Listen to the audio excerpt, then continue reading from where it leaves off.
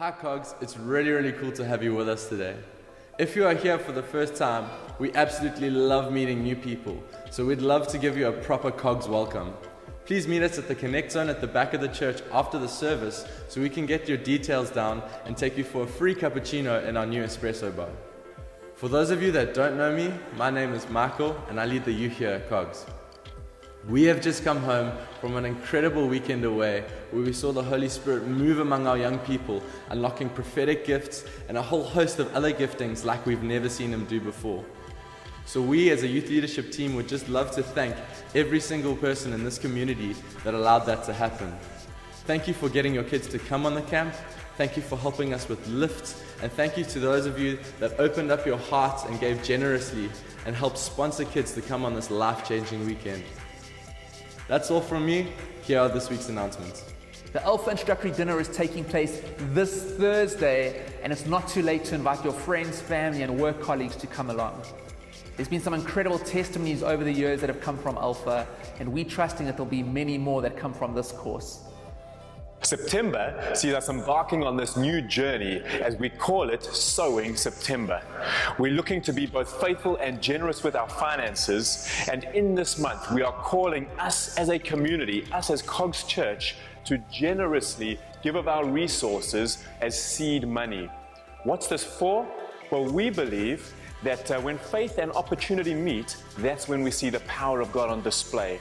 And what we want to do is position ourselves well. So we want to sow lavishly with our resources, generously with our finances, that a seed bed may be made available so that when opportunities present themselves, we are in a position to take hold of them.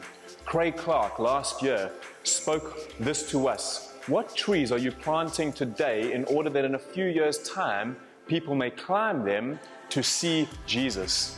So this is just one of those things that we want to do. We want to put into play an annual rhythm in September of giving of our resources, giving of our finances in order to invest in projects and faith adventures that years down the line, a future harvest may be ours to witness and be a part of.